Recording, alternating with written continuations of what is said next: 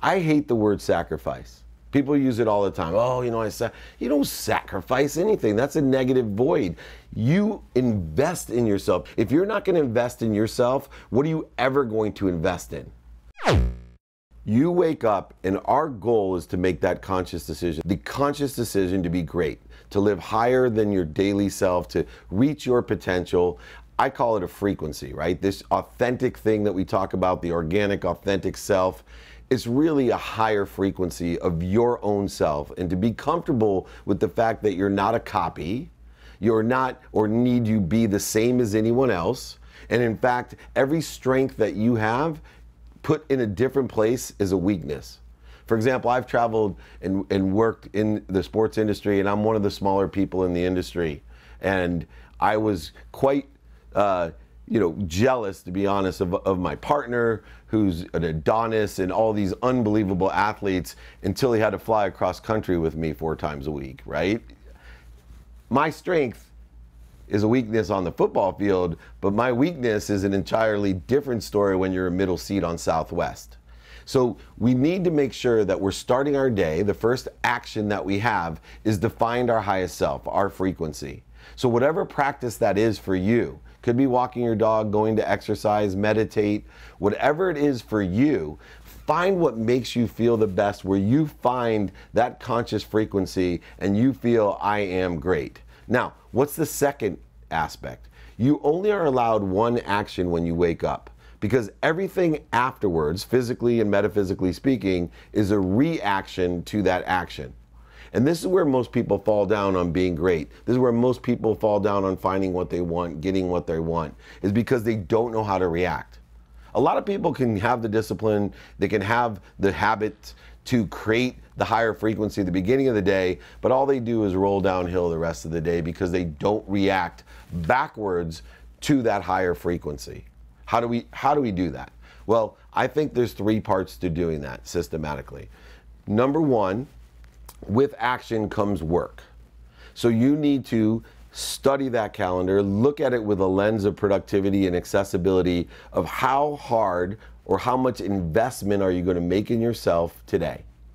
Every single day, that's the next system. Action, reaction, then to hard work. Straight out, old-fashioned, what am I willing to do? I hate the word sacrifice. People use it all the time. Oh, you don't sacrifice anything. That's a negative void. You invest in yourself. If you're not going to invest in yourself, what are you ever going to invest in? Think about it. What are you ever going to invest in? So when you sit there and say, this is hard, I can't do it, there's so many things to look at, No. You make the investment in yourself. The hard is what's good. And it doesn't have to be all hard on you. You can learn what was hard on other people. Taking you to the second point, work smart. I'll tell you how to work smart. Delegate and learn from others. Life is about the lessons. The lessons are going to keep on coming. It's whether you see them as lessons or you see them as failures or mistakes. I don't. I want to gather as many lessons as I can. Why? Because one thing I know about lessons is sooner or later, one time or another, I'm going to forget every lesson I learned. But even more powerfully, I can learn and remember even lessons that I haven't learned and remembered before. How do we do that? By connecting to others. Instantly, I can learn a lesson by simply connecting to somebody that has had that experience and can talk me through without me paying the dummy tax.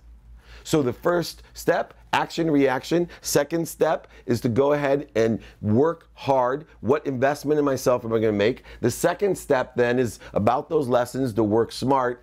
And then finally, as previously stated in the other video, we have to work long. So there's where your perspective comes in. Working long isn't long hours, it's with a long perspective. You gotta see Maine while you're staying focused on the 3 feet in front of you. You have to think long.